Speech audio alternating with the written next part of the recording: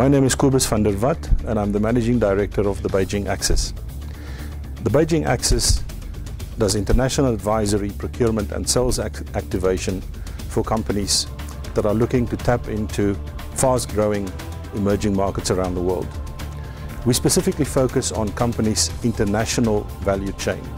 We like it to work in those cross-border environments. We enjoy working in the more difficult emerging market and frontier economies, and we always emphasize actions and transactions. The Beijing Axis is organized around 4 businesses. We have a strategy and management consulting business where we help companies, our customers, to plan, to formulate strategies, to implement those strategies, and to develop their sales activities. The emphasis here throughout on international markets, international engagement. We often help companies to find their first customer in a new market. Our procurement business focuses on helping companies to tap into low-cost country supply and to manage that entire chain as they manage their upstream supply chain. We focus in that instance on capital procurement, capital replenishment, as well as maintenance, repair and operations. Our third business is a commodity trading business where we help companies to market their raw materials, or for those that need to procure strategic raw materials to tap into global supply chains for their raw material supply. And our fourth business unit is about global capital, where we help companies to access capital and exercise capital choices around how to tap into newly emerging providers of global capital, as well as how to deploy capital, meaning how to invest in projects, how to make co-investments, how to buy other people's disposals.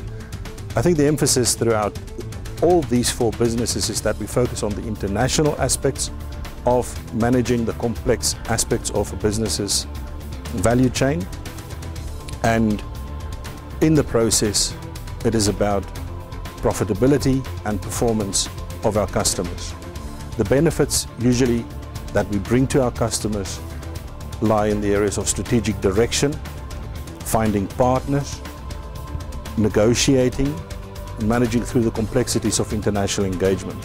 Also, international sales development, brand development, distribution management in new markets, particularly high growth Asian markets such as China, India, Southeast Asia. Also, of course, in managing international supply chains in a cost-conscious time and environment, we bring companies alternatives in how they do procurement and focus on cost reduction. We've worked with many of our customers in different parts of the world, in different industries, working through cost reduction programs in terms of capital projects or maintenance, repair and operations. And then of course capital, accessing capital with liquidity conditions still tight, with access to credit markets a difficult area. We've worked with many customers in helping them tap into new sources of capital. So for us the emphasis is always on benefits and value to our customers, and as I've said, impacting their performance and profitability.